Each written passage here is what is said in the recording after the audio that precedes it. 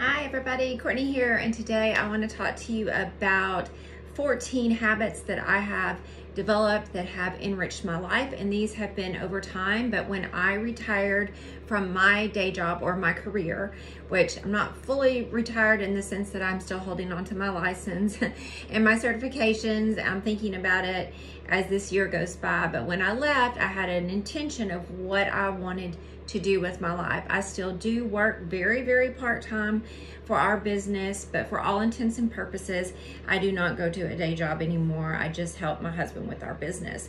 So I made a list of what to quote Ramit Sethi, I don't know if I ever say his name right, my rich life looked like before I left my job.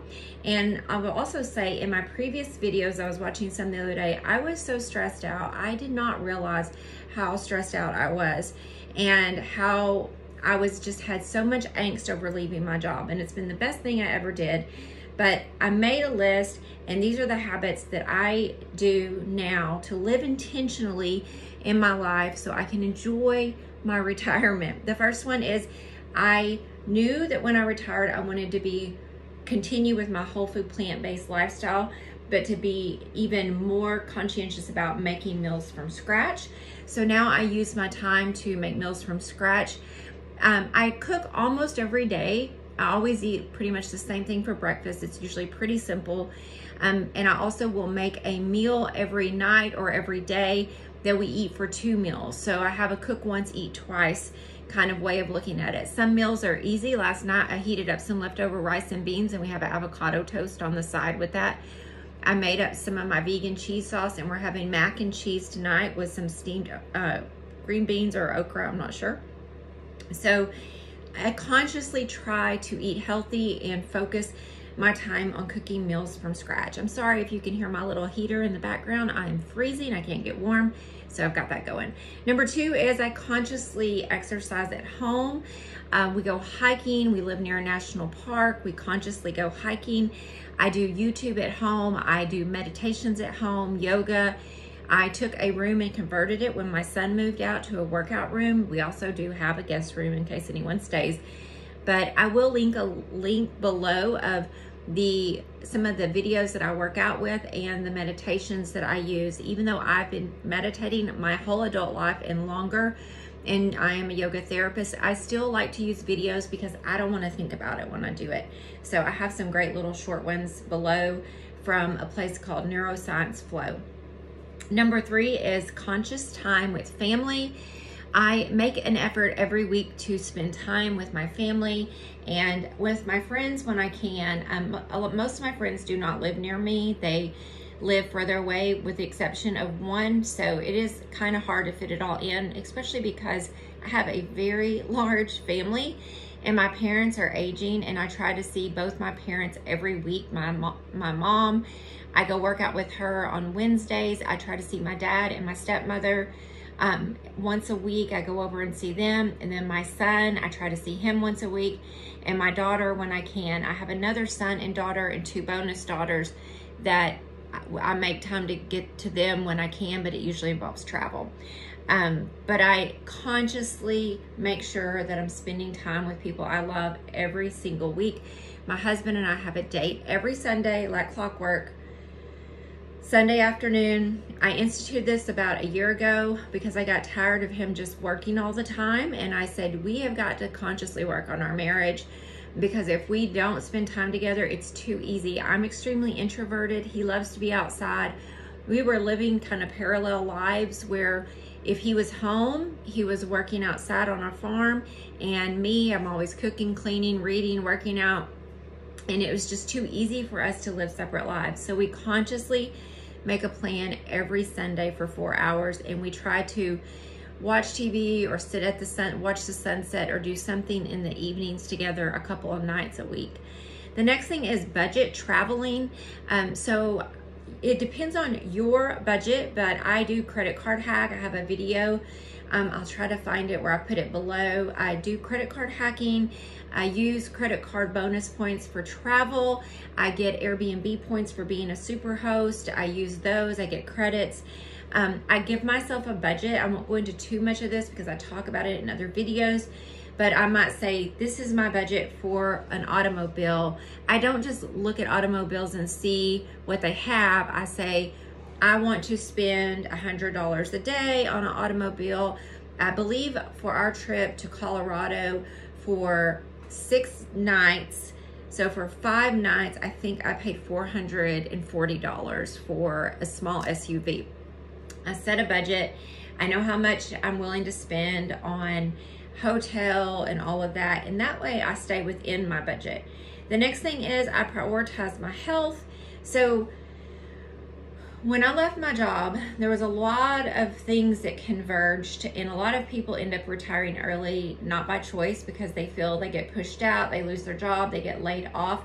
But for me, what happened was I was having the long C word from, from the virus, and I was very sick, and my doctor said, and I was very burned out, and my doctor said, can you take some time off? And I started thinking about it and looking at it, and I was really stressed about my job. My job was going in a different direction than the direction what I was hired for. What I was hired for started to change during the pandemic, and they wanted me to do other things that I just didn't want to do. And being of a certain age, I wasn't wanting to restart teaching or have a yoga studio, and they basically wanted me to open a yoga studio in the clinic, and I did not want to do that. So I took a year off with the intention of, this is going to be the year of me getting healthy. And so what that has meant was going to all my doctor's appointments, all my specialists. They found out I had a B12 deficiency, severe B12 deficiency, and I was taking my B12 because I am a vegan, and that's important. But because of my autoimmune disease, I wasn't absorbing it. So I make sure to get my B12 shots every week, my allergy shots every week.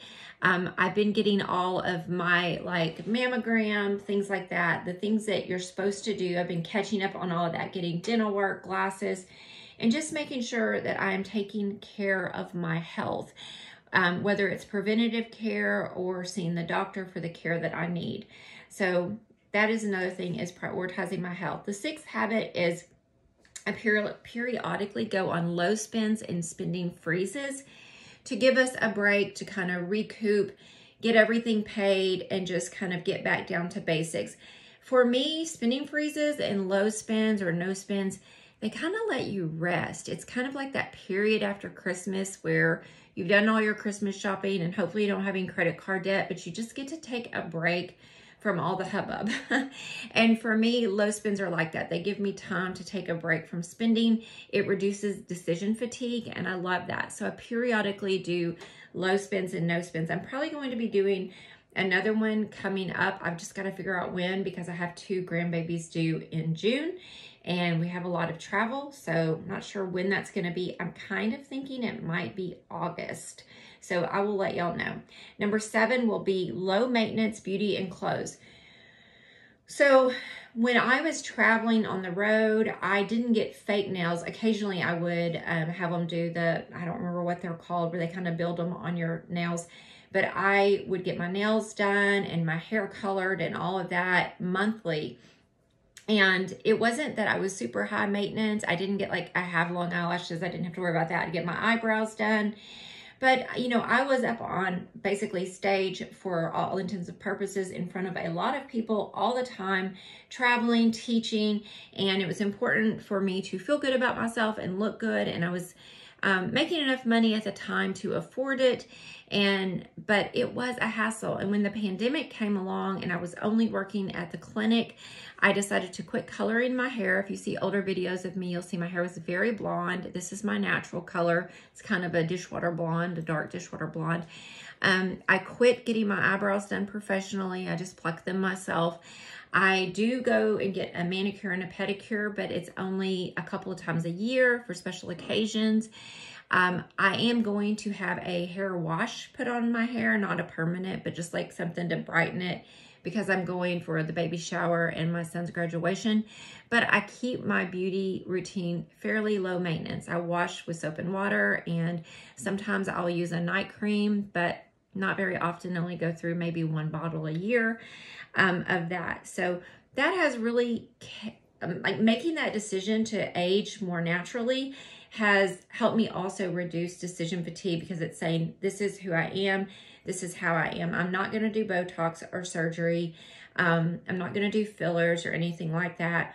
That has helped me accept that this is what I can do. I will allow myself to do hair color if I feel like I really want it, to get my nails done occasionally, but I will not do fake nails or anything like that. So it's just kind of taking on an identity that reduces decision fatigue. And you do you, no judgment. You do what you feel comfortable with.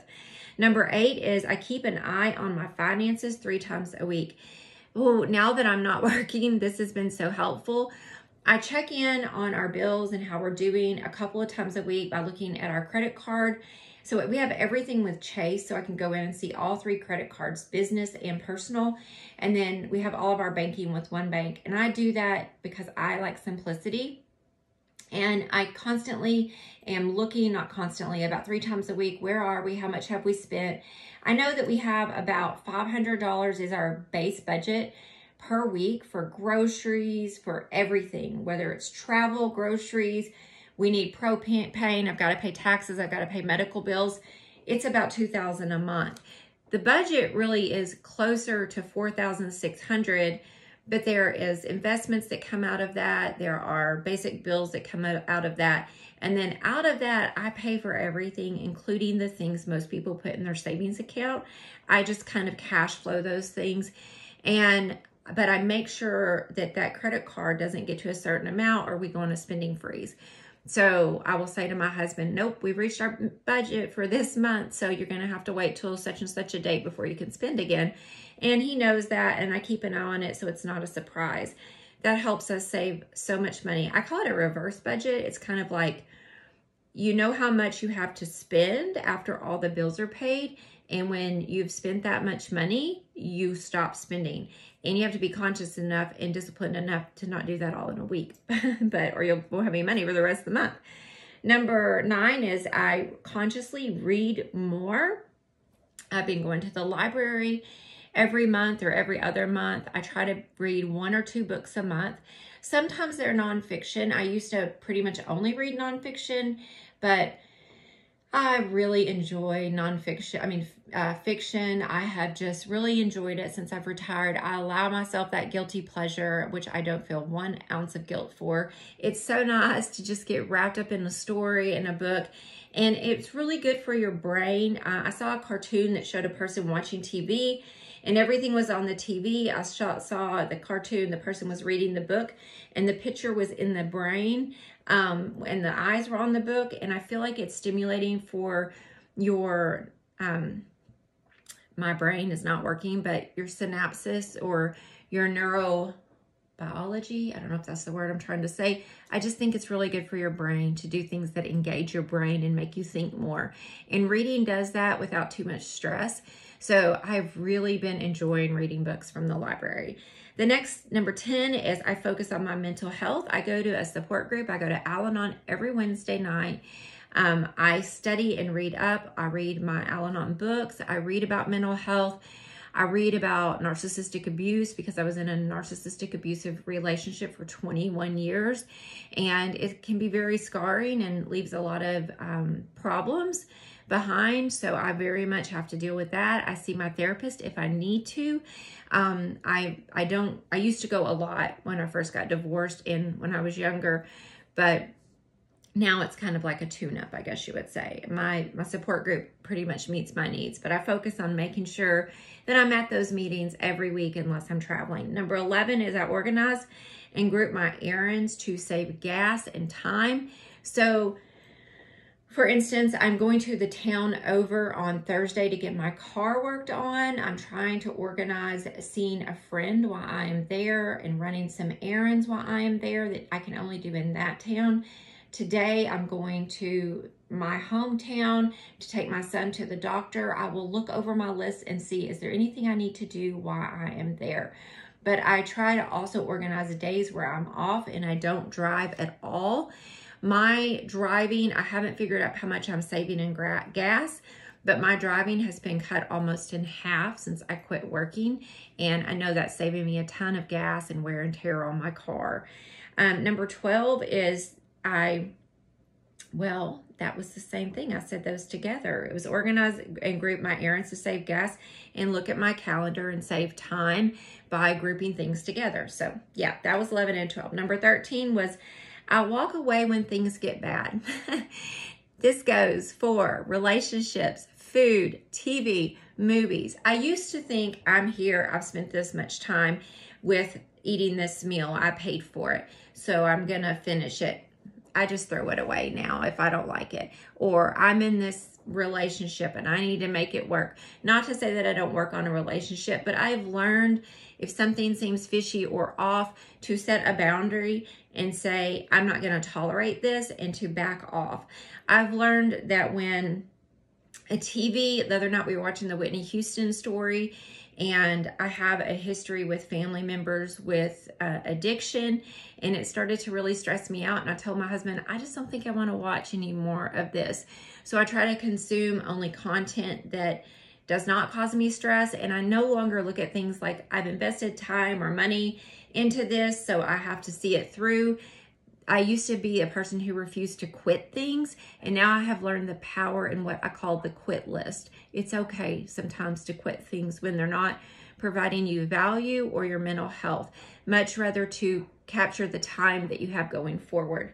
Number 14 is what we would call a slogan in Al-Anon, and it's called "Don't just do something, sit there." You have heard the little phrase, don't just sit there, do something. Well, it's the opposite of that when you're an extremely productive, codependent person and you're always trying to fix things and you feel like you can't rest and you need to be productive. I have learned that actually today, my husband and I got into a disagreement and I got my feelings hurt, and he apologized, and I just told him, I said, I cannot talk to you about this right now. I have to calm down. So, well, there's my mailman. Thank you so much for being here, and have a wonderful day. Please like and subscribe. Bye-bye.